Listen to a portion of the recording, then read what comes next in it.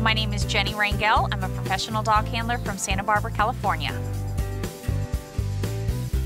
I remember the first time I was at Westminster and I got to win my first breed there, and what made it even sweeter was it was a dog that my mom and I bred, a Cavalier King Charles Spaniel. I'll never forget my first win there. Dogs absolutely get stage fright. Personality plays a huge part in this because it is a dog show. If they don't like doing it, there's no making them do it. But there's some dogs that just turn it on, love the audience, love showing. The feeling when the judge points at you, it never gets old.